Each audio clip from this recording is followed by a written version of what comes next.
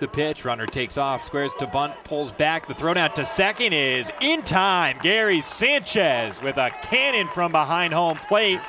And he lofts this one, caught by the shortstop, Ali Castillo. He was swung way around in that shift, and he makes the catch on the first base side of the second base bag. 2 balls, 2 strikes. Brian Mitchell delivers on the ground to the left side, gloved by the third baseman Seguin to his left. He throws to first in time to retire the side. No runs on 1 hit, 1 runner left in scoring position for the Sea Dogs. You like to know that at least the guy you're bringing in is going to pound the strike zone.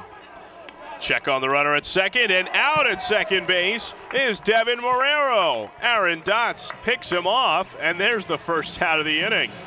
3 errors committed by Trenton. Broken bat, little dribbler back towards the middle, a ton of English on it. The third baseman, Seguin, comes home with it, and out at home is Bo Greenwell. It was a force play, but Gary Sanchez opted to apply the tag, and there finally is the second out of the inning. Sanchez swings, hits this ball well, right center field. Into the alley is Wilkerson, and Ramos will not get it. It's down on the warning track, and the Thunder will not be shut out this evening. It's a 2-run double as Ali Castillo and Ben Gamble both touch home. 9-2 now here in the bottom of the 8th.